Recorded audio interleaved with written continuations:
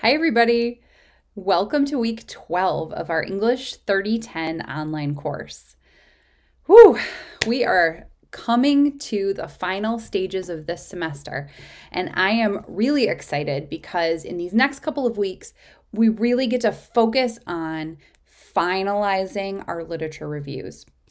Now, that's going to mean different things for different people. And in this video, I'm going to talk about some of the assignments I've built into these next couple of weeks to help us think really carefully through the end of this assignment.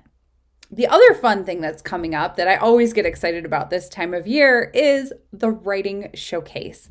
And in this video, I'm going to talk you through what the showcase is, what you can do as a part of our class to participate in the showcase, and a little bit of the rhetorical situation surrounding the showcase, which will help you think through your participation in that. So I'm going to switch right over to our Canvas view so we can get into this week's assignments. Okay, so here we are in our home page for Canvas. Week 12 was like this weird week that straddles March and April. I'm going to get into these assignments in just a second, but really quick, I just wanted to direct your attention to the very top of our home page, which is where all of our recent announcements get posted. Now, you guys should be getting emails from me with the announcements sort of baked into them, or at least you can always see my announcements every week at the top of this page. But I wanted to also signal boost our amazing peer mentors. Mubasher and Avanti have been so faithful and so incredibly helpful to you guys. They are here to support you, and they always post an announcement to remind you of their office hours. They each hold office hours. Avi goes at the beginning of the week. Mubasher goes at the end of the week, just to try to cover all of the bases for you guys to make sure that you feel supported across the week. So don't forget, your peer mentors are here to support you. Okay, so here we are, week 12. And it's a week of reflection, and that's going to come into play when we talk a little bit about this reflection assignment at the end of this video. But let's go into this week's overview. And really, this week might feel like it's a light week, but I really want to challenge every single one of you, even if you feel like you're done with your literature review. I want to challenge you to read it through one more time, and read it through in a way that you have not read it yet. For example, if you've been doing a lot of silent reading and composing on the keyboard, composing in your head, try reading it out loud. If you've already read it to yourself out loud, try reading it backwards. And by backwards, I mean go to the very end, read the last sentence, then like a typewriter, go to the sentence before that, go to the sentence before that, and just keep going up and up backwards through your paper. Now, why am I issuing this challenge? Because what we want to pay attention to this week are the lower order concerns. Usually they're the last things to come when you're doing revision processes, but they're still really important. And so I want to challenge you, if you haven't read it out loud, reading out loud is such a helpful way for me as a writer to catch just little things that I may have glossed over in my revisions of middle order and higher order concerns. Also, if you read it backwards, that really slows down your processing speed, so you can't just sort of like glaze through it because you know where you're going. It's messing with that flow in the logical processing realm. So what you're going to do when you read it backwards is force yourself to focus sentence by sentence. Either way, that's your challenge from me this week, because I really want these literature reviews to have super clean and polished lower order concerns, as clean and polished as you can make them. And I'm trying to give you guys time to do that. You know how you always feel rushed at the end of an assignment? That's what I was trying not to do. So like we are still revising, and then your final draft isn't going to be due until the end of next week. So you should have plenty of time to really carefully revise your literature reviews, make them really strong. You're going to do that anyway. Tasks this week: watch your week 12 instructor video, which you're already doing, Air 5. Review any feedback that you haven't seen from me or from your peers. We did peer review last week. Reread that literature review. Read it in a new way. Gather any more relevant sources if you're not happy with them yet. In terms of writing, you're just continuing to revise. Discussion 6, and I hadn't written this down yet, but your Project Builder 9 is your reflection in action, which we'll talk about a little bit later. So breaking down the week, by Wednesday-ish, definitely have watched this video and started on your lower order concerns read-through of your lit review. Keep on with those lower order revisions, and then Discussion 6, which is your showcase prep, and Project Builder 9, which is your reflection in action assignment. Now, when it comes to showcase stuff, a lot of you have been in either my class for English 1020 or you've been in another composition learning community class, and maybe you already know what the writing showcase is, but maybe you don't. Maybe you're like, what even is this, Nicole? I saw it on the syllabus at the beginning of the semester and I'm still confused. I'm so glad you asked, because I will tell you. I'm taking you to the Composition Learning Community Facebook page. It's facebook.com/WSUCLC. And what you'll see when you visit is a bunch of stuff like we post. We try to post fairly often. I'm going to show you some photos of past showcases, and then I'm going to talk to you a little bit about how it looks online. Okay, so in general, the writing showcase is usually an event that we do at the end of every semester. And I'll just show you, for an example, here's some pictures from our showcase in the fall of 2019. So as you can see, this was pre-COVID times, and we were able to we gather at the end of each semester in the community room in the UGL. Do you guys remember when we could like physically go to the libraries on campus? Wasn't it dreamy? So it's just an awesome event. We get together, students create their presentations of different things that they choose, whether it's thinking about conceptual art or their infographics or participating in writing activities. The best part though is that like everyone just gets to hang out. We get to like talk to each other about the work that we've done in our composition courses, be they first year composition courses or intermediate comp like you guys are in. So this is what the showcase normally is, but it's a pandemic still. And so that's kind of a bummer.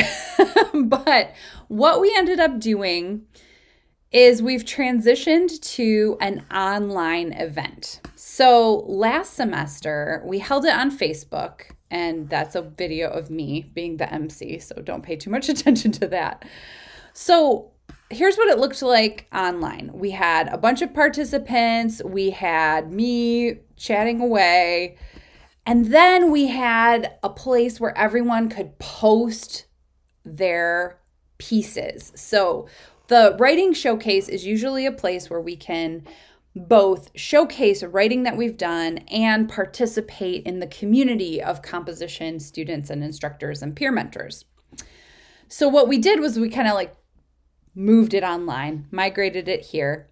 And if you go to this event on our Facebook page, you can scroll through and see some of the stuff that folks posted last semester. Some students did remixes of learning outcomes. A bunch of people participated in these weird videos where it's just my face. It was actually just me kind of emceeing, like everyone participating via comments in the comment thread. This is a keynote where I kind of talk about like the purpose of the showcase. So if you want a little more info on that, you can check out the showcase keynote from last semester. And then you can see like links to a bunch of student videos where they're talking through different assignments. You can see peer mentor videos, just a bunch of cool examples of how folks have talked through their assignments in the past. Now, one of the downsides of using Facebook Live, we discovered, and you'll see if you watch any of these silly videos, is that only one person can be talking at a time. So last semester, God bless everyone who participated, it was a lot of my face. And we're going to try to avoid that this go around. So what we're going to do is, instead of having it on Facebook Live, we are going to create a Zoom link that everyone will be able to click on and participate in, like a giant Zoom event. We'll be able to have multiple instructors giving keynote little small talks about writing and the CLC in general. We're going to have a peer mentor panel where you can ask peer mentors anything. And when we talk about your potential like contributions, you'll see that you can participate in that in some fun ways. There may or may not be breakout rooms. We're going to see how it goes, but it would be really cool to have like peer mentors like in separate breakout rooms so you could talk to whoever you thought was interesting. Here's the discussion number 6, and this is where it comes to our class.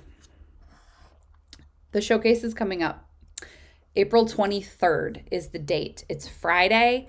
The event is going to be from 1 to 2 p.m. So keep your eyes posted. I'm going to be posting the flyer with the Zoom link in our class announcements. For now, though, for this week, what I want you to be able to do by the end of the week is articulate how you are going to participate in the writing showcase. And you have some options. So, because we've been working on interview like since the beginning of the semester, right? It's one of the primary research methods that we've really learned a lot about. You guys practiced interviewing each other. You guys have been working on a professional interview, which you're going to integrate into your revised websites that are going to be due at the end of the semester. One option for how you can contribute, and there's 2 ways to get the full points. I should say that first. The first way is to contribute some piece of composing, be it a digital composition or a written composition. Also, you should show up and participate in the Zoom event. So it's 2 ways to get yourself to the full points. Within that composition contribution, you can create some interview questions for an instructor or a peer mentor that you can then actually ask on the day. So I'm just asking for like 7 questions, 5 to 7 questions for you to have in your pocket. You could also make a video of yourself talking through an assignment. So you could talk through your website. You could maybe do a screen share and kind of talk through like some of the things you started with and what you might change for the end of the semester. You could do an update of Project 2, where you maybe even like get your old PowerPoint going or maybe change it a little bit to reflect what you're doing in Project 3. Either way, you want to make a short video. I mean, like no more than 3 minutes, I would say, just to talk through something that you're proud of that you've done this semester. You'll walk through the context, the rhetorical choices you've made, and your own writing or learning process in a assignment-based video. The other option is to make a video of yourself talking about an important interaction that you had this semester. So that could be with me, with a classmate, with a peer mentor. So basically we're trying to cover a bunch of bases, right? If you don't want to make a video, you can draft some interview questions. If you don't want to draft questions, you can make a video of yourself talking through an assignment, or you could just talk about a really important interaction that you had. And the reason I'm making that an option is because we're online. I don't think often we pay as much attention to the interactions we have, but we are having them, right? You guys have been doing peer review with each other. You've been interacting on the chat with your peer mentors, with your classmates. You've been getting feedback from me, setting up appointments with me to chat. Even emails, right? Like there could be a moment that was really important in terms of interaction for you. And if you feel comfortable sharing that, I'd love for you to make a video about it. So whatever you want to contribute, I want you to write what your plan is in this discussion thread. And then later on, there's going to be 2 Canvas assignments. Showcase Participation Part 1, which is where you'll post your documents or your link to your videos, and Showcase Participation Part 2, which is where I will give you credit for attending the Zoom event. Whew. So it's going to be a lot of fun. If you have any questions about the showcase, please feel free to shoot me an email. We can always also set up a Zoom office hours if you like and talk about it. Now, last thing I'm going to talk about in this video is your in-process reflection for Project 3. So you're doing your read-throughs, you're hitting those lower order concerns, but in the rush of the semester, we're going to pause and reflect. It's what Kathleen Blake Yancey calls reflection in action. So this is a point for you to pause and think about what's working, what's not working. Do you need to reorganize or reframe something for yourself in order to finish really strong? So this is like in the process. We haven't turned it in yet, but it's not the beginning of the assignment. Where are you now? And there's 3 main prompts here. Which part of writing Project 3 has been your favorite and why? Something has been good. So grab onto that something and tell me about it. Which has been the most challenging and why? I know something's been challenging, so write about it. And then this one is the one I'm most interested in, like from a nerdy teacher perspective. If you could wave a magic wand and give yourself the insights, knowledge, dispositions, or skills you need in order to succeed this week and for the rest of the project, what would you give yourself? What if you had a magic wand? What if you were a genie and could say, whatever you need, your wish is granted?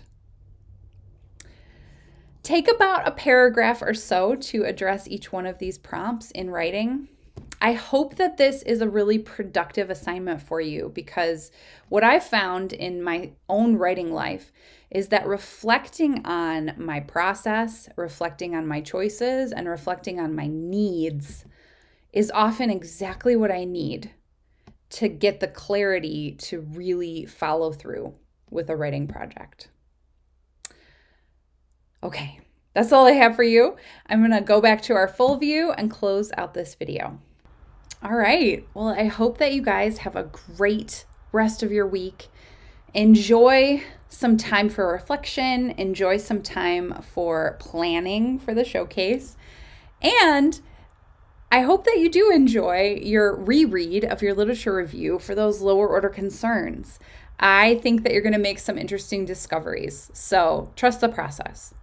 All right. I will see you guys in next week's video. Bye, everybody.